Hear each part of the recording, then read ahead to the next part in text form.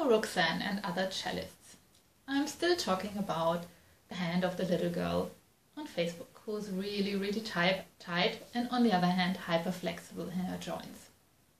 I talked about that our skin creates an illusion of our hand, and that I suggest that I think that maybe this little girl is at this transition from the really instincts of little children who just draw a hand like a fan with 5 stripes, 5 lines, and the illusion the hand, the skin makes, so it feels like the fingers are really short, but they are not short, they still go through the whole hand. So if I want to have a stable hand, I have to widen from down here. And I think this can make a huge difference. You can trace the bones, just touch it and realize, oh yeah, it's true. You see here this? I just know, a bone, a bone, a bone. I can feel the bone, I can feel how long, I can see, yeah, here's a joint. And then I go on and just trace the bone the whole way and take the next finger.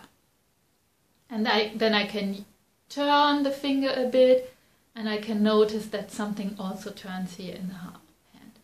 So make the connection of the very long fingers again.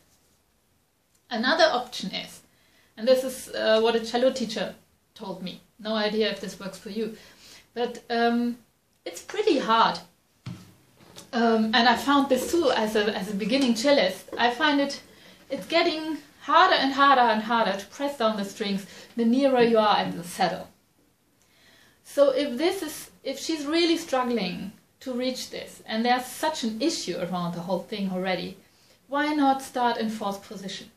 It's much easier, you have the same notes actually, and it's much easier to press the strings down, and you have the same, you can have the fingers closer together at this point, but you have the same notes, and maybe it's a huge discovery to come from this part back then to 1st position, and realizing that it's actually the same notes. So just an idea, maybe one doesn't have to stick in the most difficult thing to start with, because sometimes here at the saddle it really feels like the string is pushing the finger back, and maybe that's an idea. What else did we have?